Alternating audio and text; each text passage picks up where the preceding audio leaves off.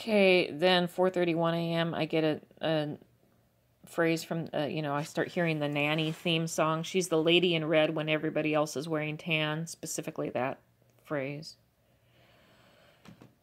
I felt that this was related to this idea of people sort of supposedly caretaking us in like nannies.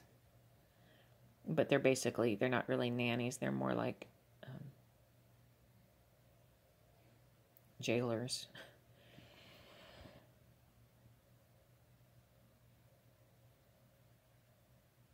So then I have this dream about I want to negotiate getting paid. And this is the one that I had that made me think that I should focus on these dreams. So I want to negotiate getting paid. I'm sitting around a table with Michael Scott, Pam, and maybe others. So obviously characters from The Office. I've just been hired officially, and I want to get paid for all the years I've been used and made to work without pay. It seems like I go through this twice. So I'm trying to basically get to the table and negotiate the situation. It happens twice in the dream. The second time, which I remember better, we're sitting around a table and Michael Scott is on the phone with Toby Flenderson, who in The Office is Director of Human Resources. Asking about, he's on the phone with Toby Flenderson asking about this. When Toby asks him who is asking, he doesn't want to say. The idea is I've just been hired and no one knows me yet, but I'm saying this has to be fake. How do they not know me? Also, what does it matter? I've been working for them for years. So in other words, why does whether or not you know me have anything to do with whether you're paying me for my labor? And in this case, it's not labor exactly. It's something else, but in the dream, it's more like labor.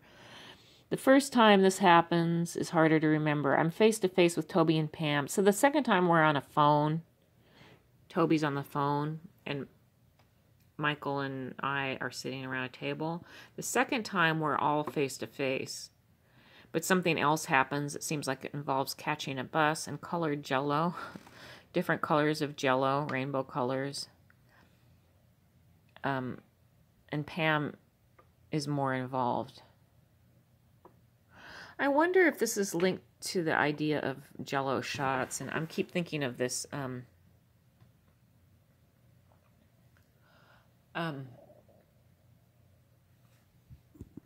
don't know. I feel like my mind's being blanked right now, so I'm not remembering what I want to remember. So I'm not going to talk about it right now. It's not that important. Okay, so and Pam is more involved in this. Pam and I are linked somehow, so it's almost like we're linked somehow. I'm still a new hire, but the issue is the same. Both times the process is derailed by Michael Scott.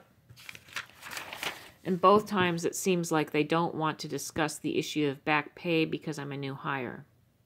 Michael Scott is the gatekeeper to Toby Flenderson.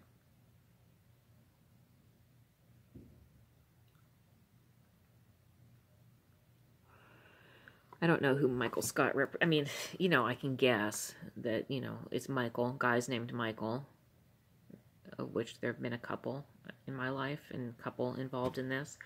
And Scott being linked, I think, to Freemasonry, for Scottish Rite. Toby, there's a Toby that I've mentioned in Olympia that's been part of this. I don't know if Toby Flenderson is related to that person or not. Toby Flenderson in The Office is a human resources person. But, and Pam,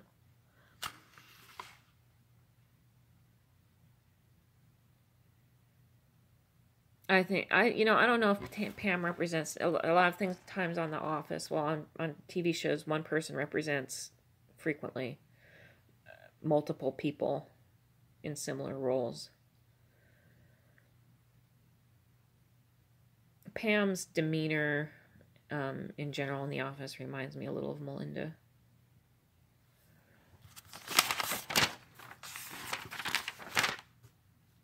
But she might also be linked to me in some ways, so, which Melinda is as well.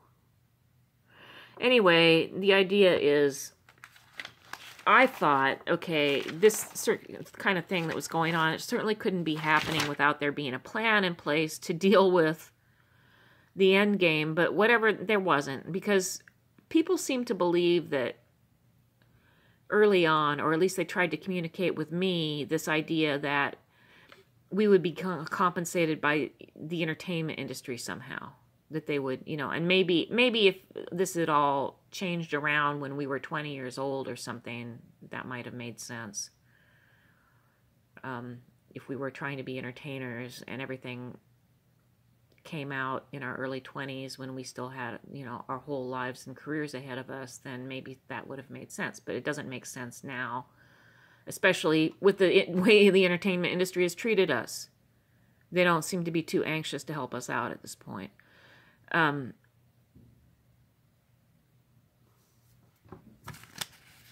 they never were. I mean, this whole thing was set up not to resolve at a young age. If it was going to resolve, they wouldn't have taken away my guitars. They wouldn't have made my mom, hold my guitars hostage and brainwash me to think that I couldn't do this and I couldn't do that. And, they wouldn't have done all of that stuff. They wouldn't have sabotaged us in the ways that they sabotaged us if they had any intention of ever making good on this. So we can't, rely on the good nature of that industry. I would still like to, I don't want to alienate the whole industry, but it's not like anything that we've done that's caused the alienation. It's this whole situation that's caused it. So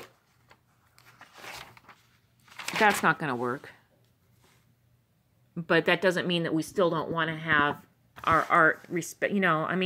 That's all we ever wanted to do was be artists, Chris and I, really. And that's what we worked for. And that's, it was important that we did that, because I don't know if we would have figured this out otherwise. It would have been harder, because it's more obvious when you can, that just the blacklisting from that level is really obvious. But, like I said to Chris, Chris was a huge influence. If, Kurt Cobain had said Chris's name once, it would have been huge. But that's along, and he would have if he had been permitted to. So this was his rights were also destroyed, but, in a different way. So that's just one little piece of the destruction of Chris's career. And I'm not going to get into all those little pieces right now, but, so what this made me do was think about, okay, well, what about negotiating? So we have to negotiate this at this point. Well, what about this? What would make this make sense, this kind of negotiation? Let's say we did get to the table to talk to Michael Scott, or whoever we're supposed to talk to, Toby Flenderson. Here's the deal. Number one, it isn't really fair for us to have this negotiation, this type of negotiation, without legal advice. That's straight out crazy. That's why the very first thing I tried to do was seek legal advice. And that's what I was kidnapped for. It wasn't for being crazy. It wasn't for being suicidal. It wasn't for being dangerous. It was for trying to find an attorney before they had time to, derail that process. Once they had me locked up and, they had all this other stuff going on. They turned the community against me and all this other, they were already turned against me, but that whole thing was already in place. But they needed apparently some time to make sure that no attorneys would ever help me. So that's the whole reason why I was kidnapped and locked up in 2014. It has nothing to do with my mental health. It had everything to do with preventing me from talking to an attorney before they could get to them first. And to this day, I maintain we need an attorney, because there's too much going on. There's too much still to learn about what's happened. You can't negotiate for something when you can't negotiate compensation for something when you don't even have the boundaries of what actually happened, what the potential to damage you still, to all this other stuff. So but anyway, so that's one thing. That's number one. Number two, moving along without that, just brainstorming the situation. Who are we negotiating with exactly? Who would be responsible for enforcing any agreement that gets made? Number three, our situation involves, it appears, millions of people. And this is a conservative estimate. It could be tens of millions. It could be hundreds of millions. It could be billions of people involved in this. And I think it might be billions of people, because I think this is a worldwide situation. And I don't know how that's possible, but I think that might be the truth. So if that's true, how does finance work with all these people?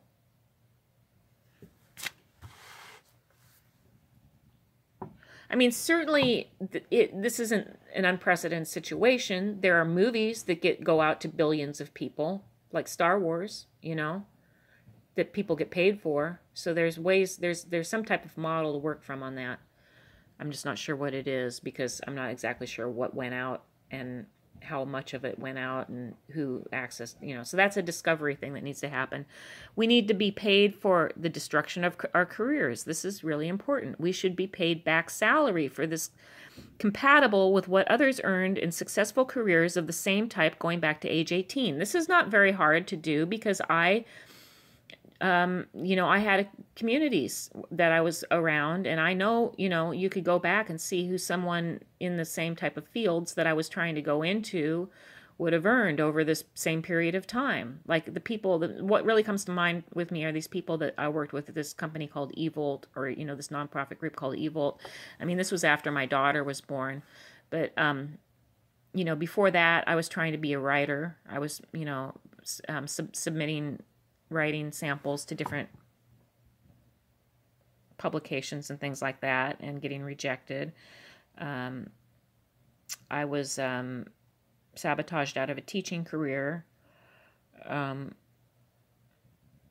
So yeah, there's ways to look at that. Chris should be paid as if he succeeded musically starting in the late 1970s. So he was clearly being sabotaged musically beginning in 1974. That's when the first real signs of sabotage of his career show up, 74. So 74, 84, 94, 2004, 2014, 2000. So we're talking about 46 years of musical success that he's been sabotaged out of. And, it's not, I'm not to say that, he necessarily automatically would have succeeded in 74, but the thing is, he'd been exploited by the same industry for all these years prior to 74. So I think we should figure out that he should have succeeded, because there's other things that they were doing to him to ensure that he didn't succeed. And so this whole grunge thing and everything that piggybacked off of, his exploitation, he should be, honestly, he should be paid like Madonna. That's how I feel. Or perhaps Jay-Z, who's a billionaire. However, money is not what mattered to Chris. That's the thing. His music, the restoration, should be part of this. Damages. And does anyone have a good recording of his performances, his masters? Because his performances were sabotaged as well as his recordings, and you can never go back and repair that unless you can't really go back and repair that. His performances were sabotaged with directed energy weapons, with psychological manipulations, with bad sound. His recordings were sabotaged in the same way. Especially, maybe if he could go back to masters of his recordings and everything, you could come up with a better mix of some of this stuff that was sabotaged in the mixing and the mastering process. His publicity rights are a big factor. Those were all stolen fraudulently.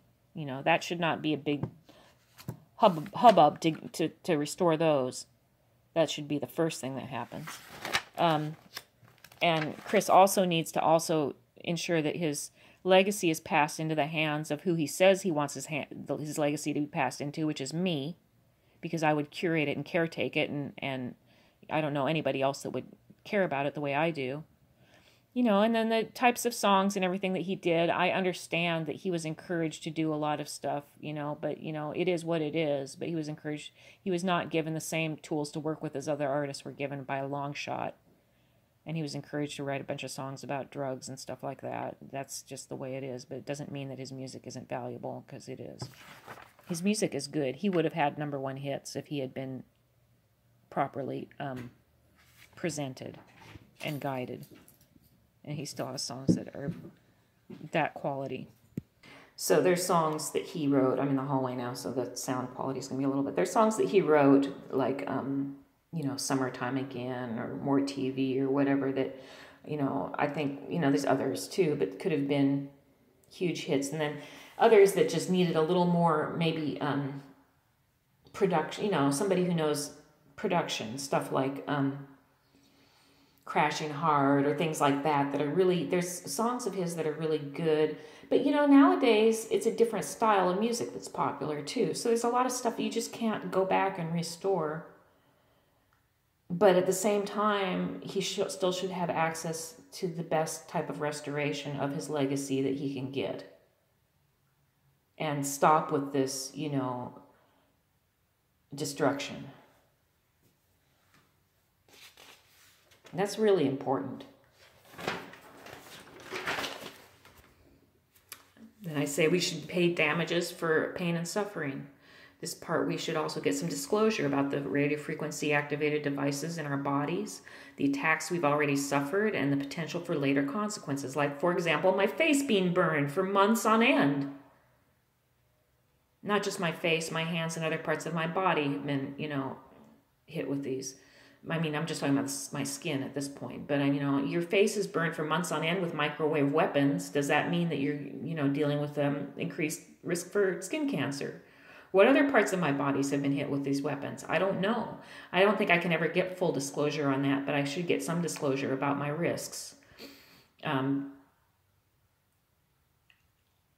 attacks to my head, to my brain, all that kind of stuff. The things that were done to Chris physically, too. This dental work and everything. I think Chris was... I haven't even really begun to get into Chris's because I don't want to violate his privacy, but I know that his body was badly manipulated by these. And I think his weight and all of that was 100%. I mean, not 100%, but largely. The thing about this is I can go back, because this is described in media going back years and years. I can go back and see that they planned to make him fat before he was even born. It was partly by introducing, you know, people who were genetically heavy into the family, because the family was manipulated as if they were farm animals.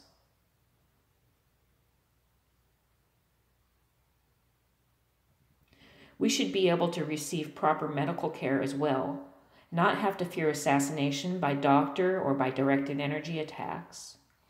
There's other pain and suffering too. Our